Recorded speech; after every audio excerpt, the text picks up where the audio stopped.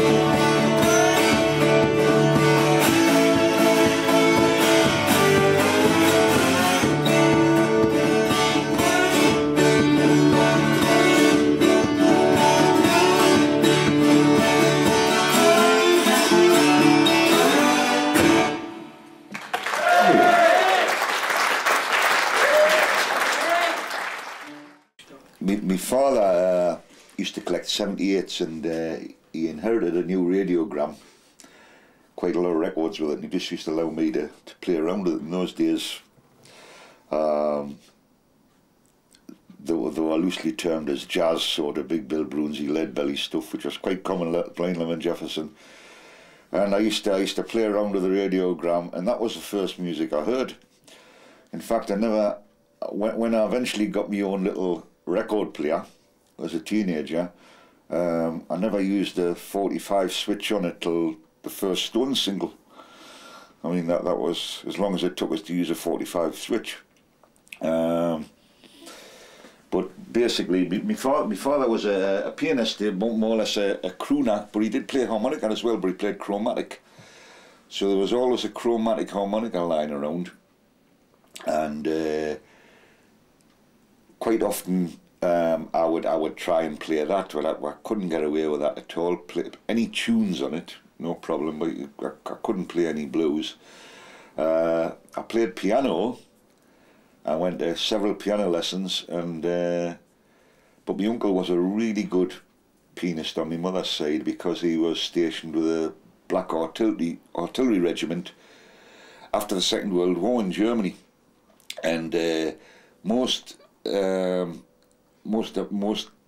artillery regiments were, like I say, were completely black, the American ones, and great boogie players. And he went away playing an accordion. That was his first instrument, but he came back playing boogie-woogie piano. So he was a big influence on us, you know, and I tried to play boogie-woogie, and I didn't have the span. I mean, I just couldn't reach, you know, 8 notes on it. And that was basically it in the early days until I heard Jesse Fuller. Well, we are related. He's a second or a third cousin. Did you ask Ray this, by the way? His grandfather and my grandfather, they were both called Henry Mullen. And they were first cousins, so I believe. That's the connection. My grandfather was a serious drinker, and his grandfather was not. I don't know if that tells you anything, but there you go. Actually, didn't hear Jesse Fuller first. I heard Donovan first, who was playing a Jesse Fuller song. And then through Donovan, I got hooked into Bob Dylan. And of course, he was playing all these things that I'd recognised from '78, Booker White songs. So this is around what period? What time? Oh, this is late '60s. I was born in '48, and it was late '60s. All my pals were playing in bands, all playing guitars. I played piano, and I couldn't get in a band that time because they were all sort of shadows bands, you know. 2 guitars, a bass and a drums, you know, and that was it. So they had no need for a piano player. But when I first heard Jesse Fuller songs, I wanted to play guitar. And I learned 3 chords off a guy over the road. And I come back to our house, and I thought, right, I'll adapt these to San Francisco Bay Blues, and I didn't know it was a 5-chord progression. I only remembered 2 of the chords, so I had to start making chords up. Now, I used to watch this guy playing, the fella who lived over the road, and I sort of done a mirror image on him. And I used to play all my chords backwards, and I still do. I play them all the wrong way around. And I've got a funny configuration with the fingers. But it's been a bit of a plus, because it's quite a economic style of playing. You don't need to use everything. And it was the same when I graduated to bottleneck. When I first started playing bottleneck guitar, there's nobody around to teach you bottleneck in those days, you know. Everybody thought it was a flat Hawaiian guitar that was going on record. It was actually bottleneck playing. Yeah, yeah.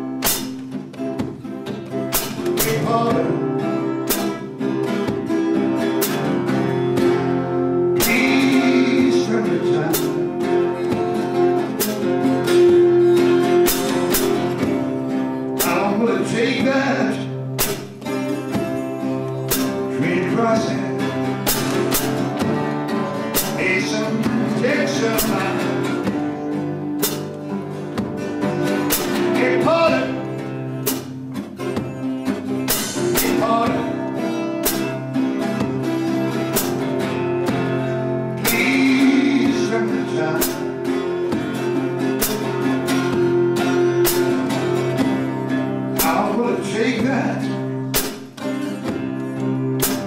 cross it.